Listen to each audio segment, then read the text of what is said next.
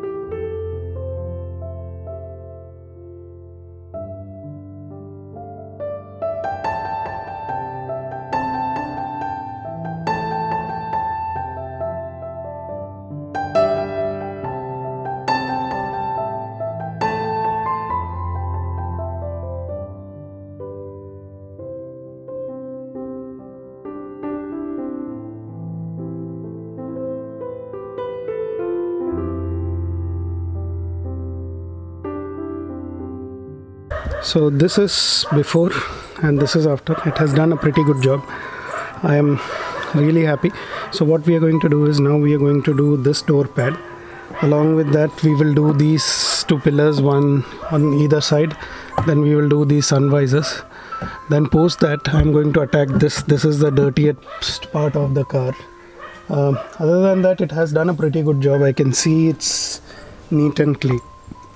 There is not much of anything that is worth talking about. So yeah, let's attack this door now.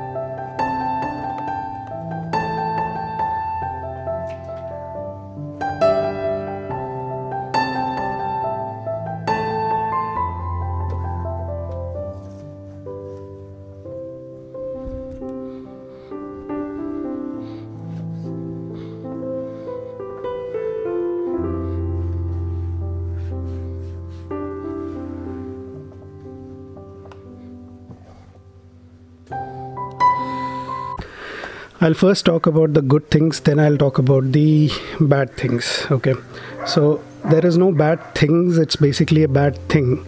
So I'll come to that later. So the good thing is it has done a phenomenal job. Like if you can see, this was pretty dirty. So every time I wipe it, it is doing a good job. It is kind of, you know, cleaning everything off. This was never in this color since I brought the car. It has gone for interior cleaning multiple times, so I've never seen it this clean. Especially if you look at this pillar, all the marks that you had here are gone. There are a bit here, so probably we need to take that off again. Everything is clean, like you can see. The roof I could only clean till here, till this area. I cleaned the sunroof thingy well, so that is also a plus. Now let's come to the negative of this. The problem with this is the quantity is pretty less. So technically I'll tell you what I cleaned. I cleaned 4 door pads, I cleaned the dashboard, I cleaned the center console, and then I cleaned half of the roof. So for a small to mid-size car, the quantity is enough, but for a big car like the Cruze, you cannot do the complete interior cleaning with this. You at least need 3 bottles if you want to do the floor as well. So yeah, that is something that I've learned.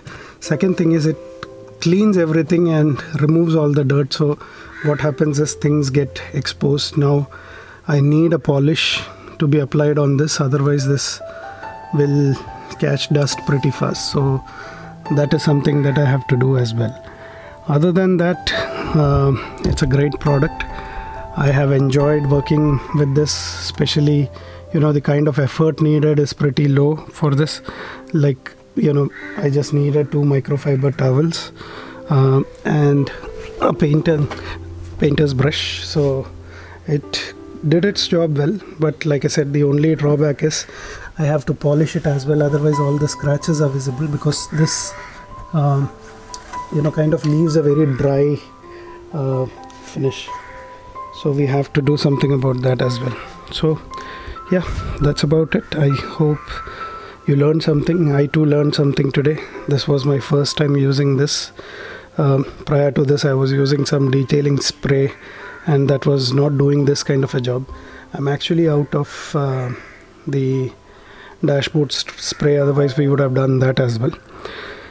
So yeah, now I need to clean the whole vehicle. As you can see, there was a small rain, so it has left a lot of water spot marks, and plus there is some dirt on it, so I have to wash the whole vehicle. But this was pretty productive. I'm really happy with the outcome.